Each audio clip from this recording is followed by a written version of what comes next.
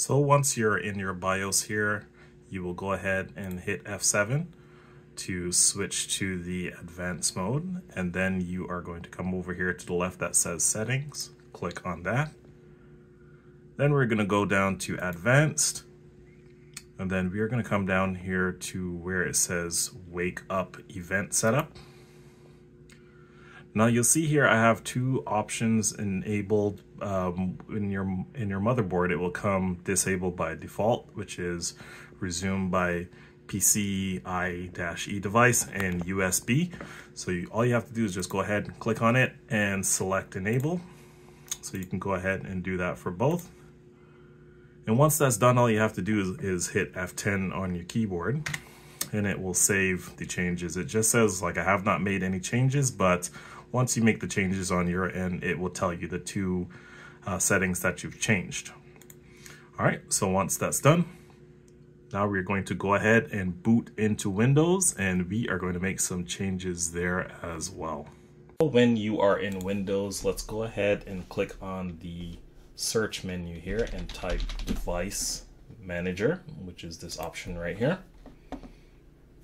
And here we are in the Device Manager. Let me go ahead and maximize that. And if you want to wake up our computer using the mouse and the keyboard, or like a network adapter if you have it as well, here's what we do. So first thing we want to do is come down to keyboards here, expand that, and then we are going to select this option here that says HID keyboard device. Right click on it and select properties. Then we're going to go over to the power management tab here, and we are going to make sure that this option says allow this device allow this device to wake up the computer. We want to make sure that this is checked, and then we are going to go ahead and click on OK. Next, we are going to do the same for mice and other pointing devices. Go ahead, expand that, select HID compliant mouse, right click on it, select properties. Again, go over to the power management tab, make sure you have this option selected, allow this device to wake up the computer, hit OK.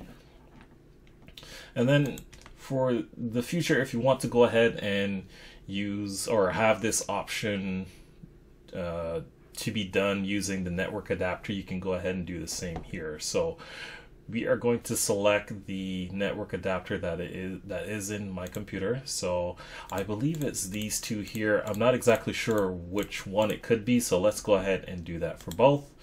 We are going to go ahead and select properties again, go on over to power management, and we are going to mainly focus on this option here that says allow this device to wake the computer, and we're going to select this option. It says to only allow a magic packet to wake up the computer. Now let's go ahead and do that for the next adapter that I have here. Go ahead, properties, select power management. Now this thing here called a magic packet, I did a whole bunch of research online. I think the realistic way for you to do it through the network adapter is to use this third-party program called Wake on LAN. So I think if you want to do it that way, doing the Wake on LAN allows you to turn on your computer if it's on a completely off state. I think the other two, if I'm not mistaken, using the keyboard and mouse, I've tried it many times, it only allows your keyboard and mouse to wake up your computer when it is in sleep mode. So that's the main thing. If you want to turn on your computer when it is completely off, you're going to have to make sure you have this option here to allow the magic packet on your network adapter, and you're going to have to use that third-party tool called Wake on LAN.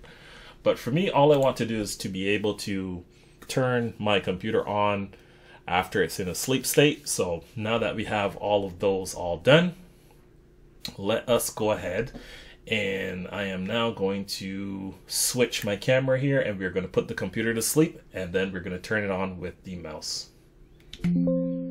So now I switch back my camera here. We have one hand here holding the camera. Next hand we are going to use to put the computer to sleep. So let's go ahead and select sleep now. And then we'll just wait. All right, one hand, we got the camera here. Next hand, we have the mouse. Let's go ahead and click. And there we go. Now it's back on. So that's how you do Wacom LAN to have it configured in the MSI motherboard and within Windows itself. Like I mentioned earlier in the, well, previously, if you want to have your computer turned on from an off state, you have to use that third-party tool called Wacom LAN. If you want to know how to get that all set up, let me know and I can make a follow-up video. I think this video covers majority of the use cases for most people. I've seen a lot of questions people had, and hopefully this video helps.